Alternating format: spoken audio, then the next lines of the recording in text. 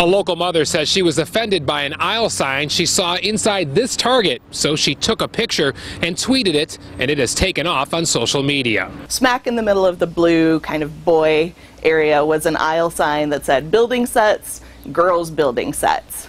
And I just thought that was so frustrating. Abby Bechtel's tweet to Target read, "Don't do this," and it clearly struck a chord with more than 2,000 retweets and about 2,000 favorites. I was very surprised when this tweet took off. Abby believes gender should be removed from the way toys are sold. Because it makes it seem like it's so normal for building sets to be for boys, and oh, by the way, you know, girls can build stuff too, we guess. Abby, a mother of 3 boys, says the social media response has been mostly positive.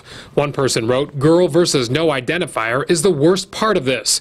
But another tweeted, "There are more important issues." Others, more harsh. A lot of people are saying things like, women are just so thin-skinned, they need to get over it, and, you know, feminists are always looking for something to be angry about. Target tweeted it will share Abby's concerns with the right teams for review, and in a statement to NewsChannel5, a store spokesman said guests prefer having a variety of indicators that can help inform and guide their shopping trip. Target also saying the topic is of great interest and will continue to listen to guests. I would love to see more of the conversation around how we gender things for kids that don't need to be gendered. For the Now Cleveland, I'm Bob Jones in Green.